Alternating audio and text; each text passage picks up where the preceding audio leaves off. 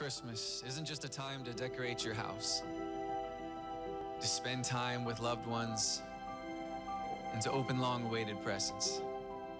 Christmas is a time to remember. To remember that salvation doesn't come from within, it comes from above.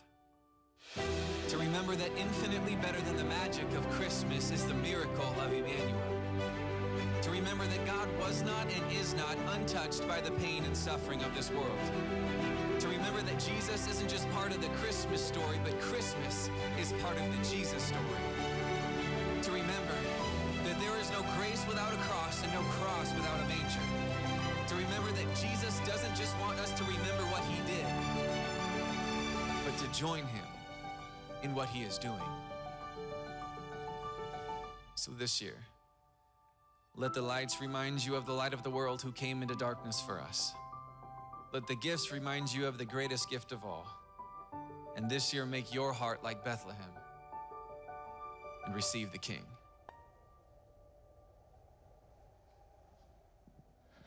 Amen. Merry Christmas, everybody.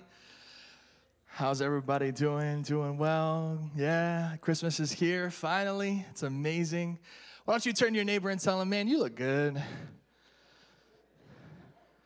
Turn to your other neighbor and say, you were my second choice. I'm sorry. No, don't do that. Welcome to Compelled Church. My name is Scotty. I'm the family pastor here. I'm just so excited to be here with you guys tonight, celebrating the baby, celebrating Jesus. Welcome to all of you that are watching online. Thank you for taking the time out and joining us as well. We're going to have some fun tonight. And if you're visiting with us, maybe this is your first time with us at Compelled, we want to encourage you to stop by the Welcome Center in the lobby as you exit and fill out a connection card. Lets us get to know you, lets us know that you were here, gives you an opportunity to get to know us better as well. Online, you can click a button as well, or if you want contactless experience, you can do so through our app as well. And we want to celebrate your visit with us here. So, with that, we are going to do one of my most favorite things this time of year. And I hear, I think it's said best from one of my favorite Christmas movies. The best way to spread Christmas cheer is singing loud for all to hear. So why don't you stand up to your feet, and we're going to worship together tonight.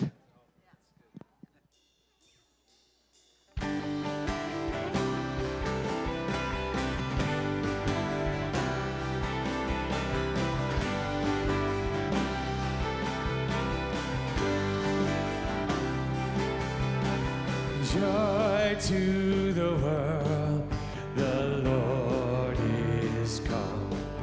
Let earth receive a King. Let every heart prepare him room, and heaven and nature sing, and heaven and nature sing.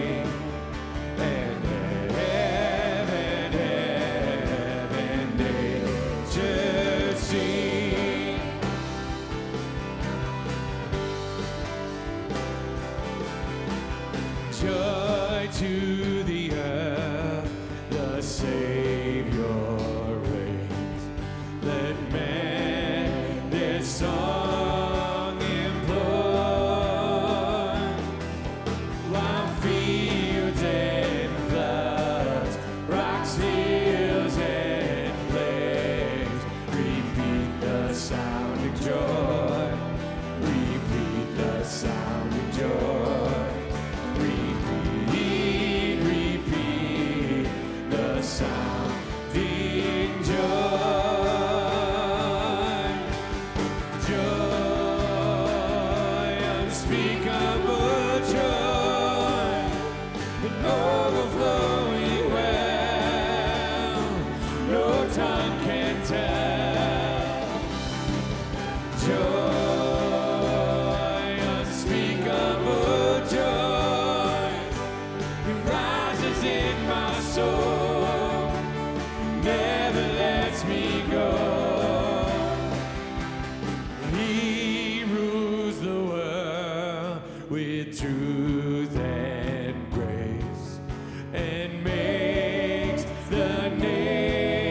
nations prove the glories of his righteousness and wonders of his love and wonders of his love and wonders of his love. Joy, unspeakable joy, and overflowing well, no tongue can tell. Joy, unspeakable joy, it rises in my soul, never lets me go.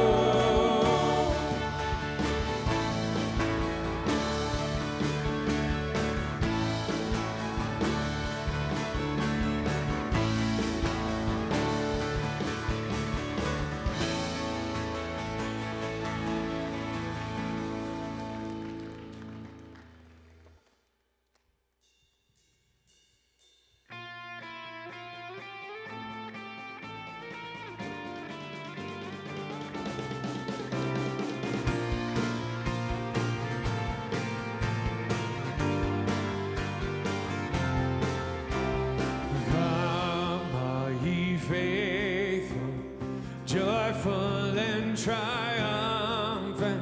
O come ye to Bethlehem. Come and behold him, born the King of angels. Oh, come, let us adore him. Oh, come, let us adore him. Oh, come, let us adore him, Christ the Lord.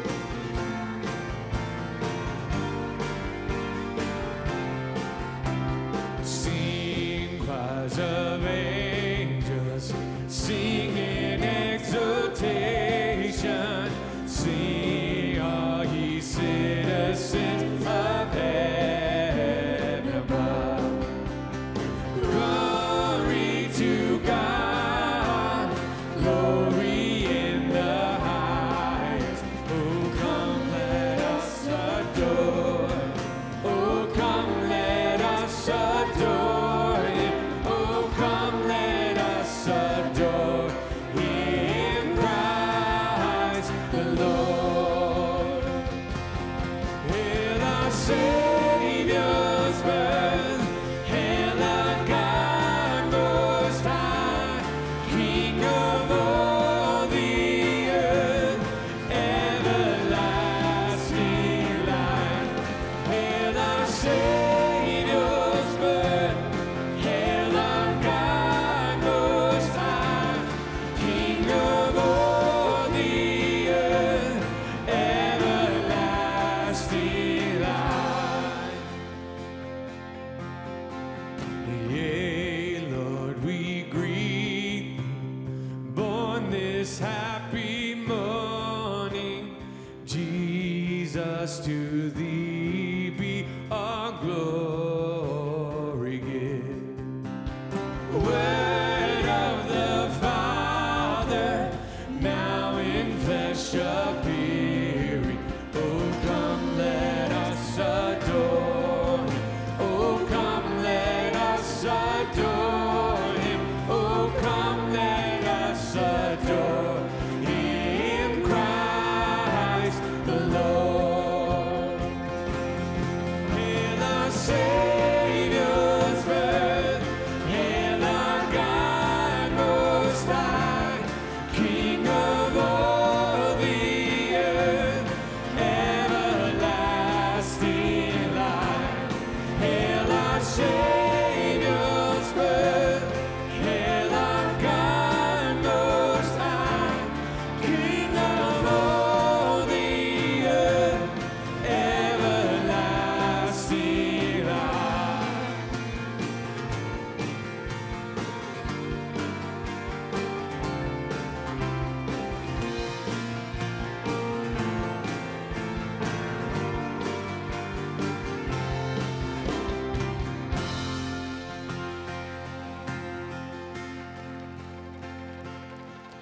sing this. Oh, come, let us adore him. Oh, come, let us adore him. Oh, come, let us adore him, Christ the Lord. Sing, we give you all the glory. We give you all the glory. We give you all the glory, Christ the Lord. For you alone are worthy. For you alone are worthy. For you alone are worthy,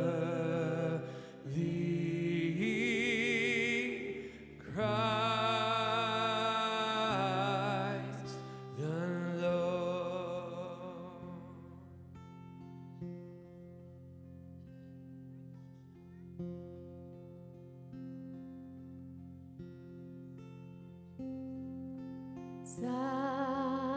Silent night, holy night, all is calm, all is bright. Round yon virgin mother and child, holy infant, so tender and mild, sleep in heavenly peace.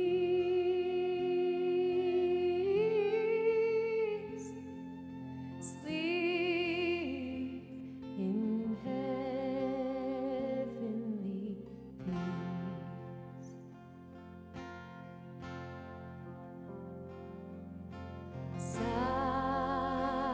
Silent night,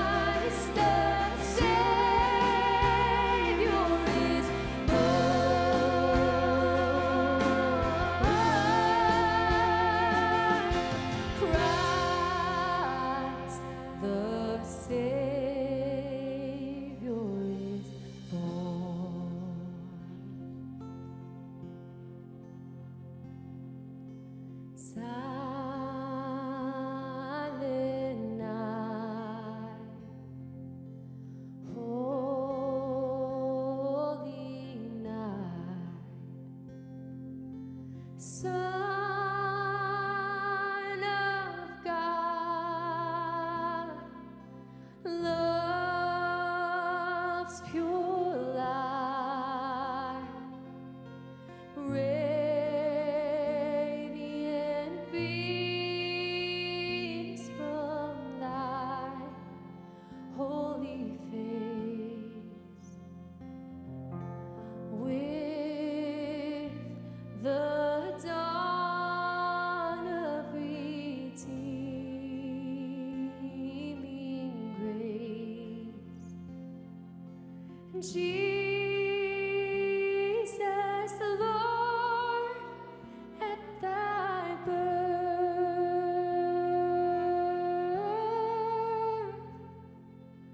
Jesus, Lord, at thy birth.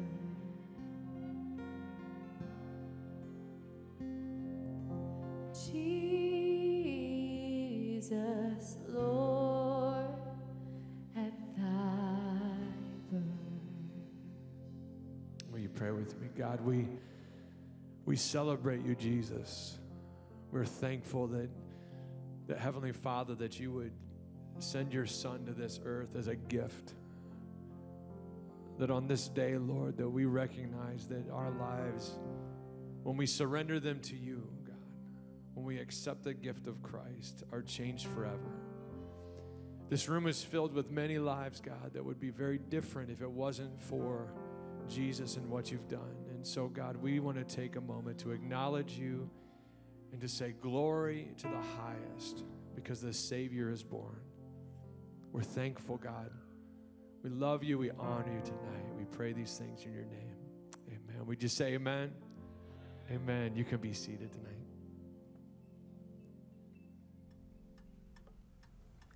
And in the same region, there were shepherds out in the field, keeping watch over their flock by night. And an angel of the Lord appeared to them, and the glory of the Lord shone around them, and they were filled with great fear. And the angel said to them, "Fear not, for behold, I bring you good news of great joy that will be for all the people. For unto you is born this day in the city of David a Savior, who is Christ the Lord. And this will be a sign for you. You will find a king wearing a magnificent crown." No, Dad, that's not it. Oh, really?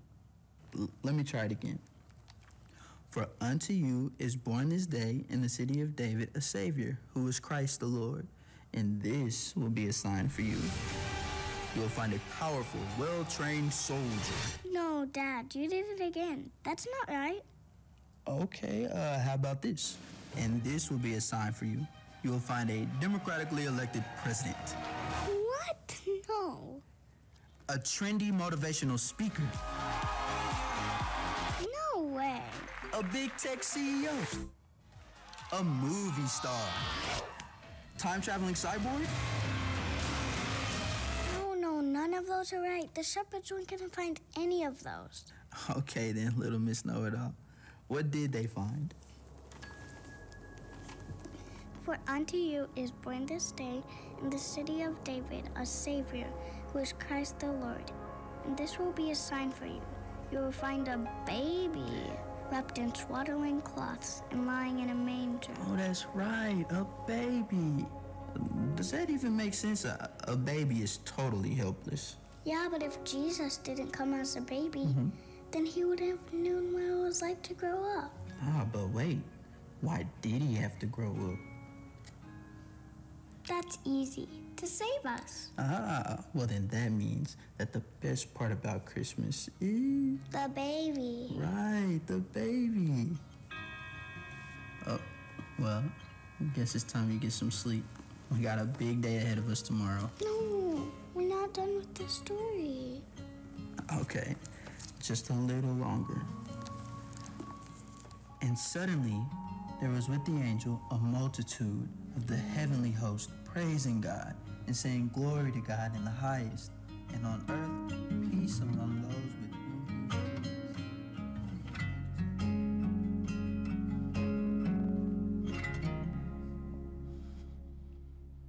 That's a good one, huh? Merry Christmas.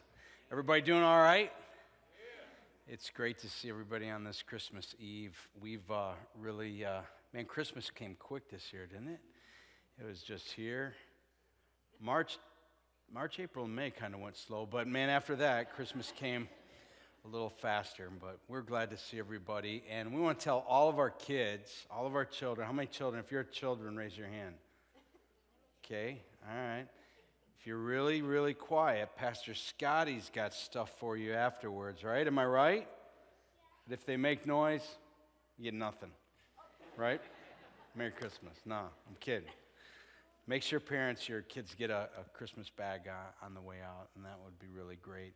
This month, we have really enjoyed our theme that we just called it Fireside Stories. You see we got a fireside here, and we've got a little room, and every single service, somebody has told their story. And I've just been calling it their Christmas story, because the Christmas story is when Jesus came to the earth to save us, but all of us need to have a Christmas story when Jesus came to us, when Christ came into our life, when he transformed us, when he rescued us. And so we've just been talking to a different person every service and saying, hey, tell us your story.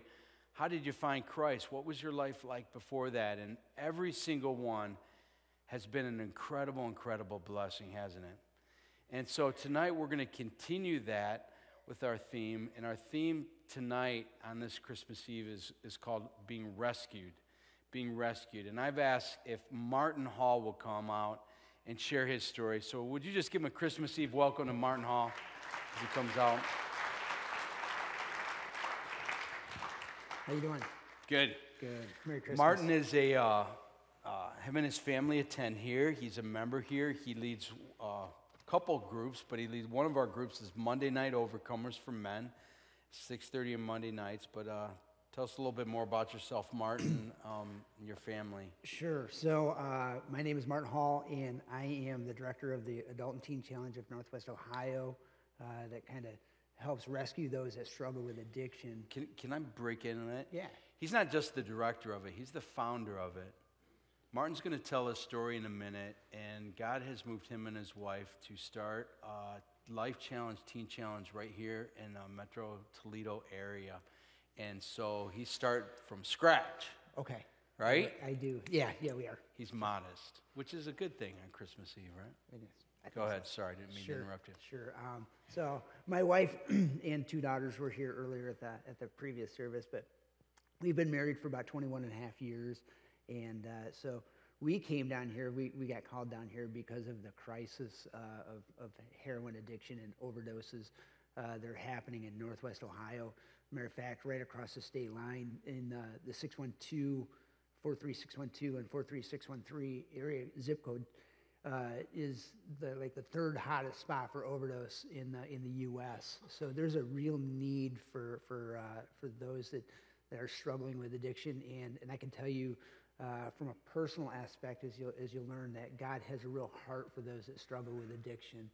And so I'll back up a little bit and tell you a little bit about myself. I'm somebody that went through the foster system when I was a kid because I had been abused by my mom's boyfriend at the time, and my wife or my sister and I were put into foster care. She was 4, I was 5, and we from our first home we were separated, and we didn't see each other again until I was 17 when I graduated from high school.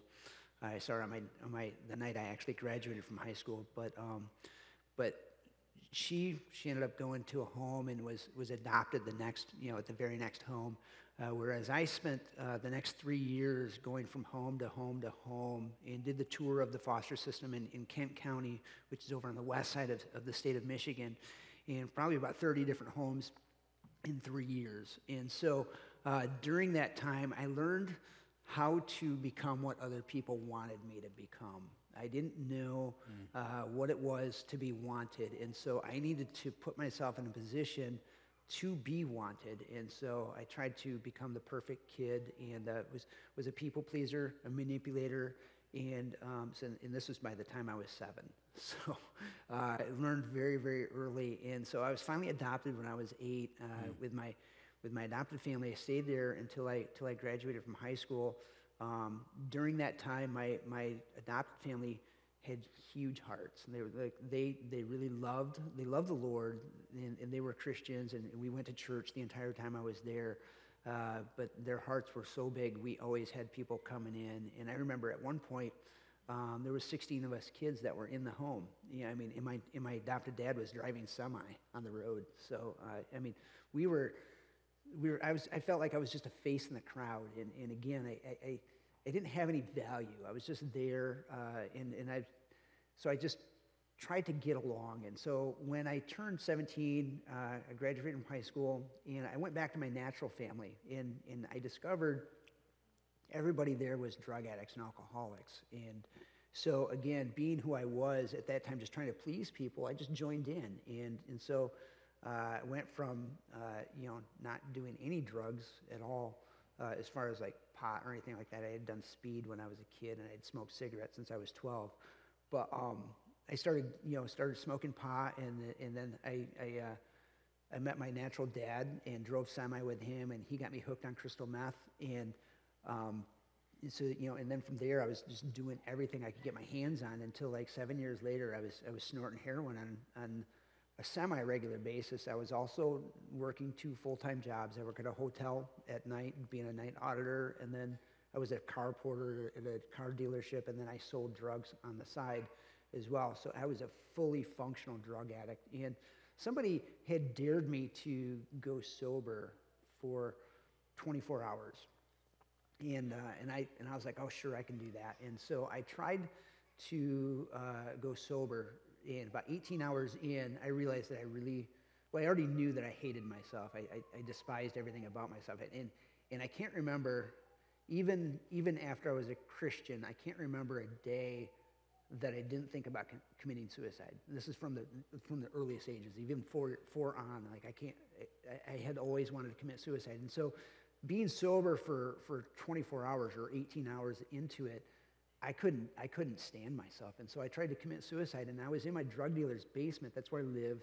And he came down in there and found me in a puddle of blood, and he was like, dude, you cannot do this here. You have to leave. And so I the only thing I could do is I went back to my adopted family and asked for help. And they recommended Teen Challenge. And so I kind of had a vague idea of what Teen Challenge is, and I'll explain to you what it is. It's a year-long residential program that has every minute of your day programmed for you. You're up at 5:45 in the morning, lights out at 9:45 p.m., and you study the Bible day in, day out, 5 days a week. You're going to school. Matter of fact, in the year that you're there, you typically will get almost 4.5 bachelor's degrees worth of class time. And that's how much scripture is just pumped into you. And you have to memorize it, you have to write about it, you have to read it, and study it. And so I said, yeah, I'll go to this because I want to change. And so being in Grand Rapids, I could have went to the Muskegon one, which was 10 minutes away, but I really wanted to make sure that I changed my life. And so I chose Detroit Teen Challenge and went over there, which is 2.5 hours away. And I knew that none of my friends would come pick me up unless I was really serious about wanting to leave. And so I went in with a goal of being there for 3 months. Just wanted to learn how to live sober, figure out what everybody else found in life, how they could live without any type of substance. And so that 3 months turned into 6 months. And then I got kicked out my first time. So, and then I went back 2 weeks later, and I got kicked out again 3 weeks later. And then my mom, my adopted mom, begged for me to be able to come back again, and they graciously allowed me to come back. Now, I hated Teen Challenge. I hated the authority. I hated the rules. I hated the structure. I hated everything about it. I didn't mind the academics, which I was studying God's Word, and I thought that was kind of fun because that was a challenge, and I could prove that I was smarter than everybody else around me, and so I could get better grades. So I didn't mind that portion of it, but I just hated everything else about it. And so and I would set people up for getting in trouble. I was a prankster, and I would play pranks and get them in trouble as staff were coming by. And the staff knew I was guilty. They just couldn't pin anything on me.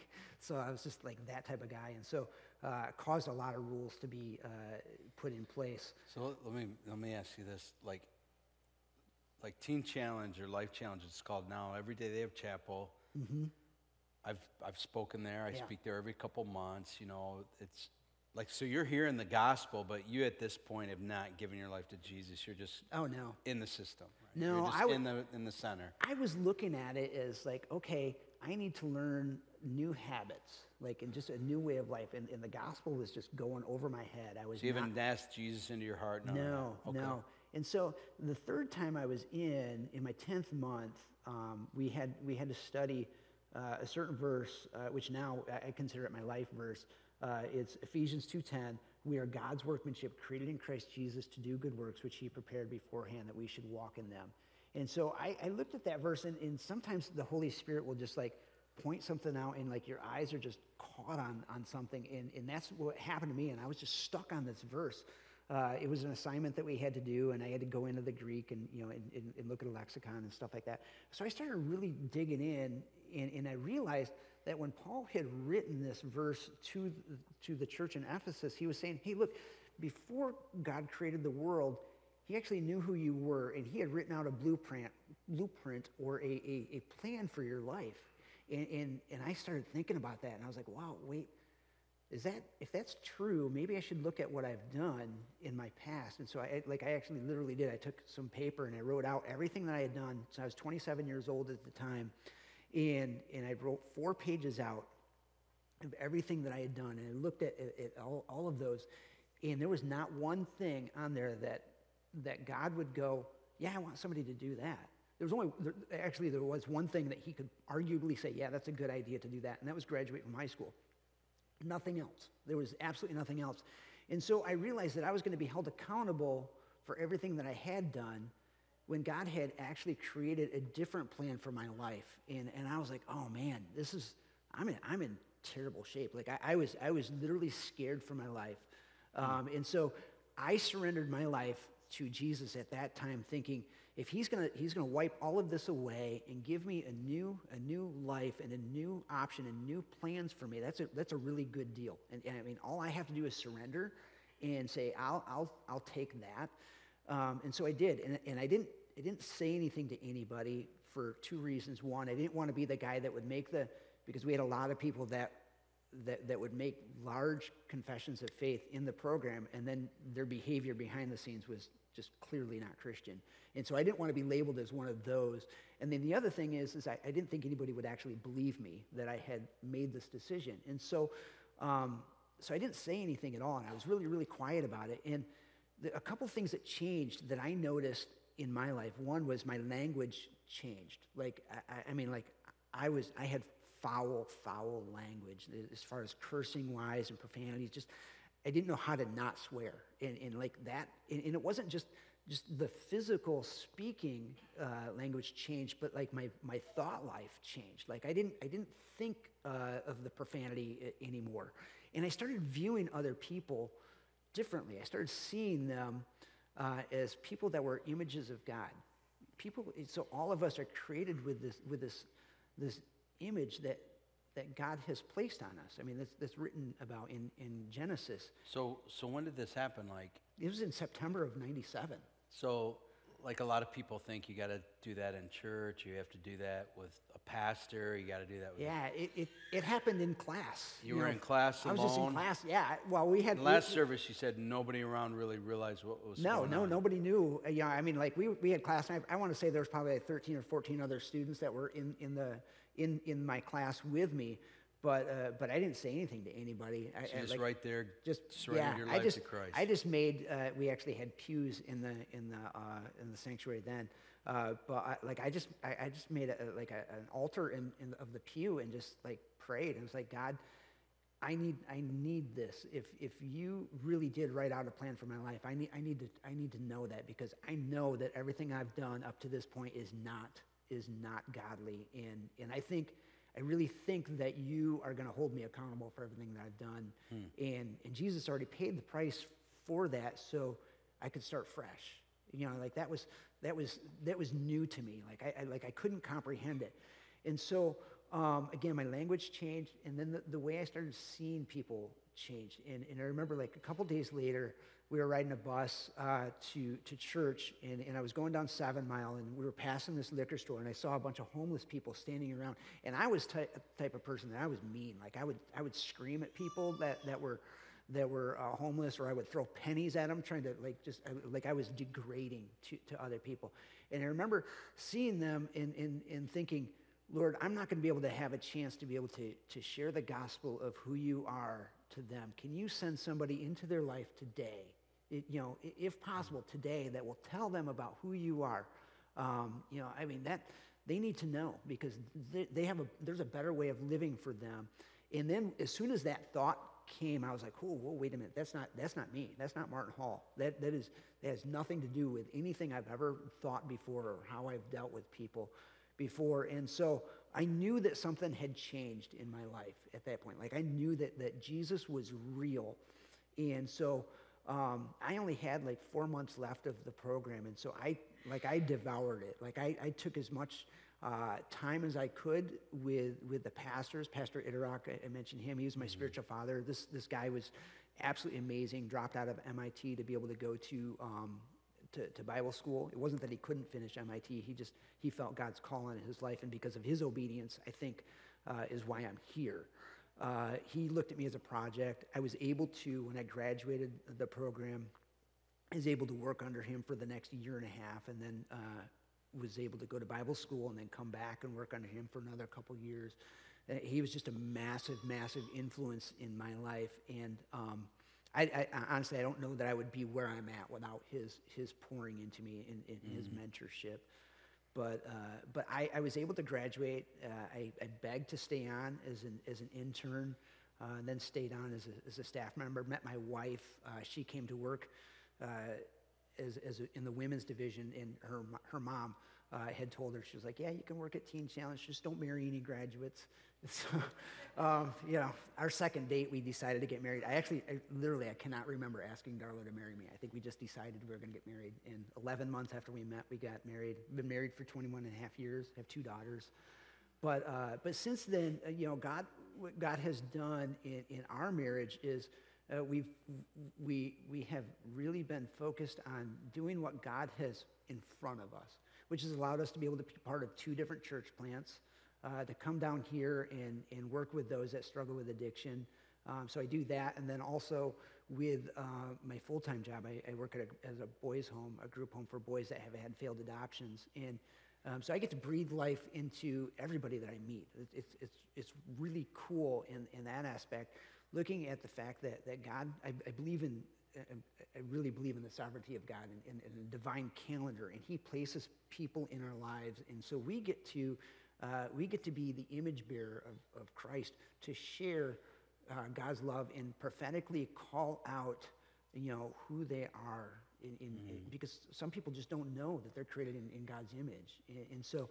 We didn't have people telling you that when you were growing up, like you're blessed, you're special. No, never. You're a blessing to our life. We love you. I had heard I love you, but I didn't believe it. Like I just didn't believe it, because their actions didn't portray that. And I know I'm a words of affirmation guy, and I didn't hear that there was anything special about me. I was there. I knew that my adopted parents got a paycheck every month from the state to be able to help support them for having me there, and that was the only reason I thought I was there. It was for a financial reason. I didn't think that they really wanted me, and so I learned later, obviously, that they do. It's kind of interesting. I didn't mention this last time, but I thank God for the fact that I had to go through the foster system. As much as I hated it, because there was abuse, there was molestation, there was all sorts of things that went on within that. However, had I not gone through the foster system and landed with the Halls, I would have never met Jesus, because it was them that sent me to Teen Challenge. And now, 20 years later, so I've been out of the program 24 years. I graduated in 97, and this actually today, I graduated 23 years ago today. Congrats. So I forgot about that. But I've never gone back to my natural family again, as far as like staying in Grand Rapids or anything like that. But here we are over 20 years later, and I'm seeing members of my family that were drug addicts and alcoholics now coming to Christ. My natural dad, who got me hooked on crystal meth. He's now a Christian. And, Wow. and I mean, like, it's Praise amazing to God. be able to That's watch awesome, that. yeah. Yeah. And so when we have the opportunity to breathe life into people, like I know that when Pastor Elarton, he looked at me and I was a mess. Like I was a serious mess. And he took the time to just breathe life into me and prophetically call out God's image in me when I had no idea that I was even carrying God's image. He had no idea that at some point God would move me down to Toledo to be able to help rescue those that struggle with addiction, or just interact and breathe life into kids that are from all over the state of Ohio that have gone through massive abuse and trauma, and like he had no idea of that. So I've learned that we need to value everybody that we get to interact with, because God is actually sending them into our life so that we can breathe life into them. And That's so, good. yeah, and that's really what Christmas means to me. Is just that God deposited Himself. I mean, Romans 8 talks about how the Holy Spirit is deposited within us. We get to actually carry a portion of the Lord within us. I mean, 2 Corinthians, Paul says that we actually have the mind of Christ. It's so important that we get to know who Jesus is, because God made it very, very easy for us to know Him. I mean, yeah. Yeah. So with addiction, COVID has been here, and the stats that I'm seeing are, there's a 27% rise in alcohol sales. Marijuana, of course, is illegal now, and that's speeding through. We have pornography online. The sales are out the roof. For men, the rise is most alarming. Women are rising, and all these addictions. Usually, people keep those on the lowdown. People don't know it. Like you said, you were a drug addict. You had 2 jobs. And you were a dealer. Yeah. Neither job knew that I had done What could drugs. you say to the person listening and the person here tonight that is struggling with an addiction, and maybe their spouse doesn't even know? Yeah. So, first of all, the Lord knows. The God who created you knows. He sees. So, and I don't say that to be alarming or to scare. Just He knows. The other thing is that He loves you, and He sent Jesus to pay for that sin. That sin has already been forgiven, and so He welcomes us. He wants us to know Him, and so there is no fear. The thing that bugs me the most about the whole COVID thing this year is the fact that how it's isolated and made people think that they're alone in their situation. And that's just not true. It's simply not true. The Lord is there. I mean, the Lord is everywhere. However, I know that the church also wants to come alongside. And there is more physical help out there than people are aware of. And everybody seems to think that they're alone in this, and they don't have to be. And the enemy wants us to feel shame of sin, and that's so. Whenever we feel ashamed, that's a message from the enemy. The Lord isn't like that.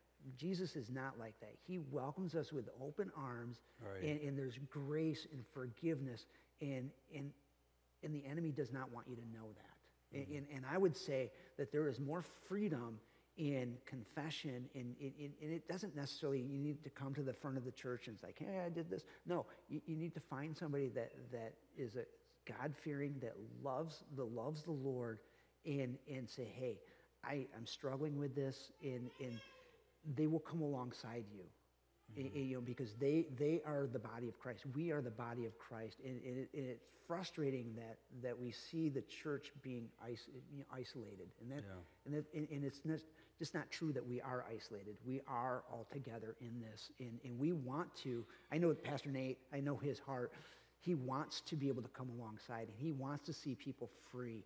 And it's not because he wants to know your sin or anything like that, or to cast judgment. He just wants to see you live the life that God has prepared beforehand for you to be able to fulfill what God has for you. If you're breathing, God still wants to have relationship with you. That is the biggest thing that I can tell people is that you're breathing, so that means that God still has a plan for you. He still wants to have relationship with you. That next breath is His grace telling you, compelling you to come to him. So don't be afraid. I mean, we are not given a spirit of fear. That's from the enemy. God wants to rescue Yeah, each absolutely. and every one of us, and has done that in your life. So now you're the founder and the director, and you're rescuing. Yeah. Literally, I've watched you. I've watched you carry a guy out of his house into your car. Yep. To take him to treatment, try to rescue his life. Yeah. You're all in, and that's what I've always loved about you. Thank you. And what do you think God has in store for you now? Well, we're working on now in the next within the next year. We're trying to open a women's center in Northwest Ohio so that we can actually have our own residential center. We were actually looking at a property. So what do you need? A house? We do. Place? Well, we need a facility. So and we're Anybody looking, got an extra facility? Yeah, looking at 10 bedrooms. Would Tax be great. write-off right there. So. Do something great with it. But yeah, we're looking at just setting up a residential facility for women to be able to place them in a year-long residential program. We're still doing addiction recovery groups on a weekly basis. I do one here. I do another one down in Maumee on Tuesday nights. We've partnered with a couple different places, Sober Peer, where there's an app on your phone that every time you open up the app, it'll take a selfie and can tell if you're high or not. It's crazy. But, what's the name of that app? Sober Peer. Sober Peer. Peer. Yep. So and it helps you kind of distinguish what your habits are, and will tell you actually with quite accuracy whether you're in a position that you're going to go and make bad decisions, or if you're doing well. I've partnered with Faith Life to be able to offer free Bible software to individuals on their phone, as well as Faith Life TV offers like upwards of 80 mobile ed classes, just to, because really, ultimately, this is relational. So there are certain disciplines that I've had to place in my life to be able to make sure that I don't go back to an addictive way of living. But it's ultimately about Jesus, and we have to learn more about him. The John 15 model of just abiding in Christ, and getting to know him and learning his desires for what he wants for us. Ultimately, I'll give away the secret as I did last time. John 15:11. Jesus wants our joy to be full, just as his joy is. So I mean, when you're struggling with addiction, you're there not because you necessarily want to be bound by chains. You're there because you're looking for an escape. Well, the reality is that Jesus, wants joy for each of us. There's no heroin addict that will tell you that one shot of heroin is good enough. They have to go back 4 to 6 hours later.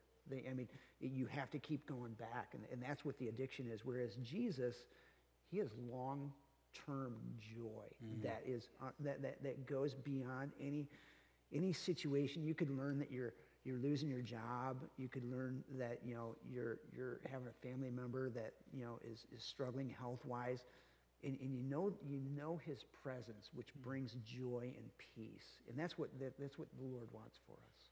Well, I'm so thankful God rescued you, and you're rescuing a lot of people in the last few years. We've been in a lot of funerals together. Yeah, that was not God's will for their lives. No, absolutely not. And the enemy stole, and so we're praying for you, and as God uses you and keeps rescuing people's lives and hearts and souls so they don't have to turn to the things of this world. Yeah. And sometimes that addiction is heroin. Sometimes it's work. Sometimes it's money. Food, texting, video games, anything. All of it. Anything that takes the place of God. Wow. Old Testament calls it idolatry. Yeah. So. You're a blessing, Wendy, and I love your family. This church loves your family. Thank you for leading that small group and helping men and women get free. That's Monday nights? It is. Here at 6:30, right? Yep. Yeah, Darla, my wife, leads the women's overcomers, and I lead the men's. Yeah, appreciate you, man. Thanks for sharing. Can we thank Martin? Bless you. Thank you.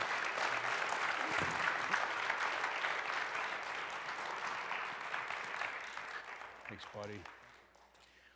When we think about being rescued, man, that's the Christmas message, isn't it? I mean, Jesus came, so we could get the day off of work or whatever if you got tomorrow off. But it's a little deeper than that, isn't it? He came to save us from our sins. He came to help us. Matthew 1:21 said, "You will call his name Jesus because He will save us from our sins. That idea of rescuing really is, I don't know, how many have ever been in a life-threatening situation where you had to be rescued, literally rescued? I bet you look at life completely different. I bet you're grateful, and hopefully that doesn't wear off. I bet you understand grace, that you let people off the hook. Everything is not a big deal because you almost lost your life. When we get rescued, there's a gratefulness. There's a grace that happens. And then we realize the gift that we were given. Years ago, and when our kids were little, I think Levi, you were about 3. And Levi was a quick one. He was fast on his feet at 3 years old. And we had the other kids, and I think we had some families over, and we were in the backyard there doing stuff, and we had a gate and stuff, because we live right on Temperance Road, and if you know Temperance Road, man, it's like 475 sometimes. I don't understand it, but man, I'm starting to sound like an old man complaining about how people drive. But Levi was in the back doing something, and then we didn't know where he was. And as soon as we realized he was gone, he was already down the driveway in a full-out sprint toward Temperance Road. And so he was just short, so I'm sure cars wouldn't have seen him. And our neighbor Carol saw it up from her front porch, came running off her front porch, and grabbed Levi before he got in the road and brought him. Of course, when he was running down the driveway to get him, and Carol actually saved your life. You should probably go thank her. She rescued you. Let me read you a scripture in Colossians. Paul says something about being rescued. The Greek word for rescued actually means to be saved from danger. To be saved from danger. Paul said this about Jesus. For he rescued us from the dominion of darkness, or the domain of darkness, where darkness is dominant. He rescued us from the domain of darkness and transferred us to the kingdom of his beloved Son, in whom we have redemption, the forgiveness of sins. A couple years ago, there was, I think we all remember the story of the young soccer team, the junior soccer team, the Wild Boars in Thailand. They had finished practice and went into a cave, and it was before the monsoons that would come in Thailand. And suddenly the rains came, and that porous limestone, the water instantly, that cave began to flood, and the entrance flooded, and the coach was forced to take those 12 kids deeper into the cave because the water levels began to rise. And they went deeper and deeper and deeper, and they were 2.5 miles back in this cave where they had to go and get up high enough so they wouldn't drown. They were found 9 days later. And the challenge was, how do we get these kids through some of these very, very dark, now everything is flooded. How do we get them out one by one before they hypothermia and freeze to death or starve to death, or the oxygen that is going? They can't hold their breath that long to get through the caves. People from around the world converged in that cave. How many remember that story? I was amazed at it. With divers, professional divers, the Navy SEALs, the Royal Divers from Thailand came. All countries just brought in people to try to save them. 10,000 people were brought in all different ways to figure out, how do we get these kids out of this cave, because the rains just kept coming. They pumped 500 million gallons of water out of those caves, and it didn't even hardly touch it. You see, a lot of people were involved in that rescue, and all 12 of those kids were rescued. They dove in oxygen tanks, and one by one, they brought those kids out. Unfortunately, not everyone survived, though. A Navy SEAL, a U.S. Navy SEAL, died, and also a Thailand of the Royal Diving Team passed away, also getting oxygen tanks to him. The coach even died a year later from a blood infection. See, somebody gave their life for those boys to live. And we can talk about physical rescue, and we're all about our physical, But let me tell you, there's something that's as real as your physical being, and that's your spirit. Every one of us has a soul, and it needs rescuing. Our soul needs Christ. We need the Lord in our life. We need Him to save us from our sins. That's the whole reason Jesus came. And man, if we miss that this Christmas, we're going to miss it all. I looked at a picture online of those boys a couple months ago. They had a special thing at the cave and a celebration of their life, and they all looked pretty darn happy. And you see, they're smiling. They're grateful to be alive. They're thankful for what was done for them, and they know that life is a gift.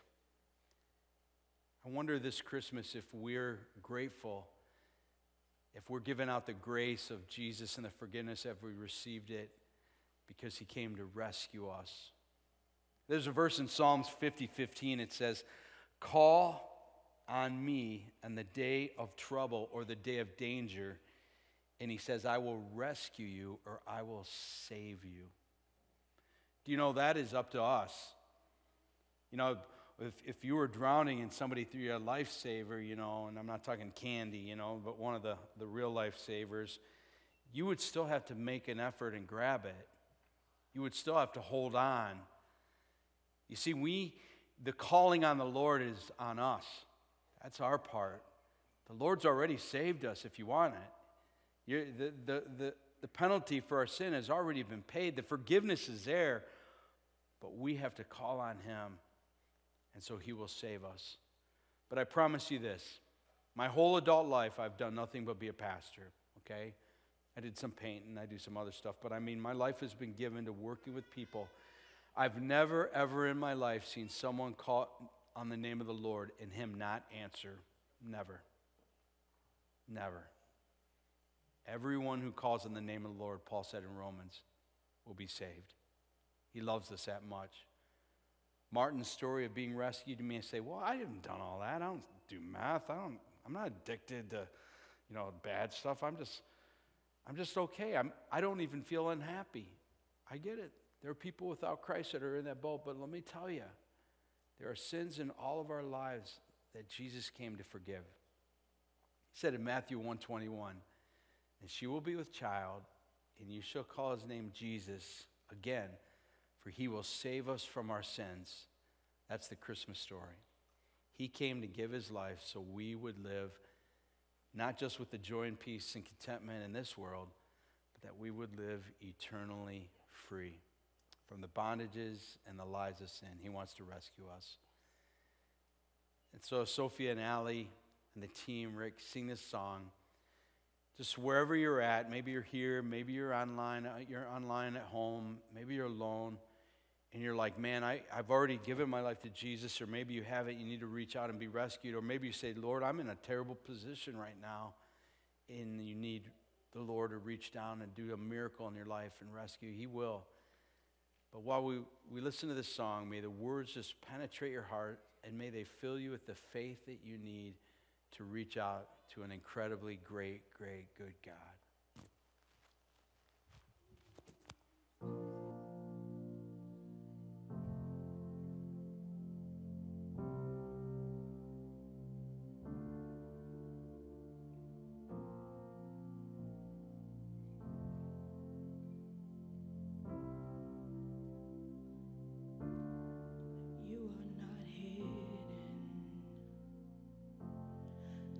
Been a moment you were forgotten, you are not hopeless.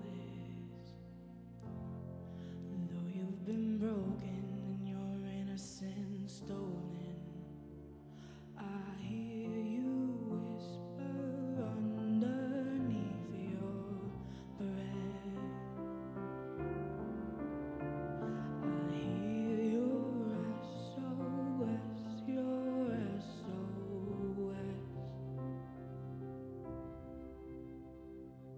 I will send out an army to find you in the middle of the darkest night. It's true, I will rescue you.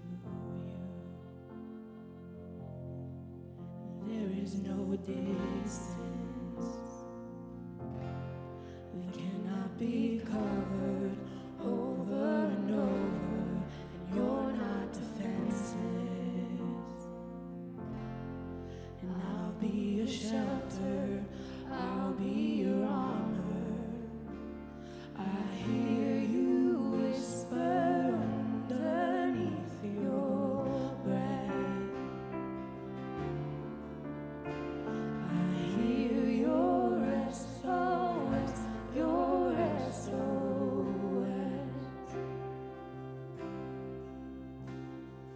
I will send out an army to find you in the middle of the darkest night. It's true, I will rescue you.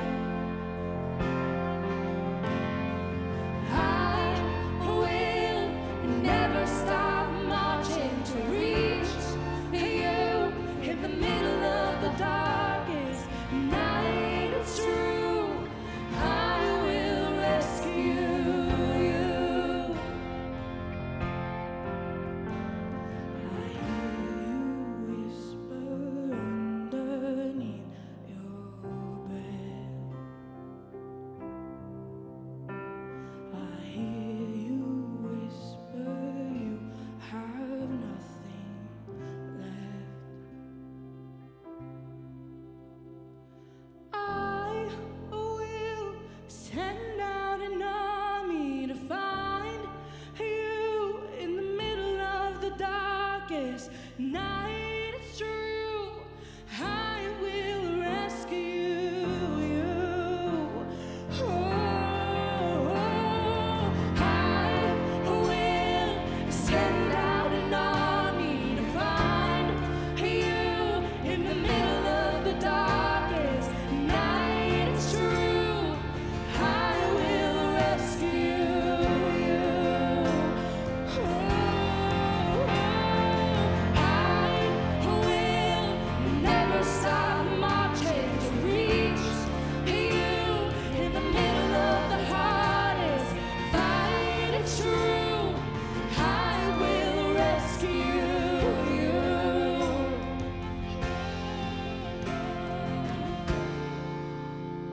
Oh, I will rescue you.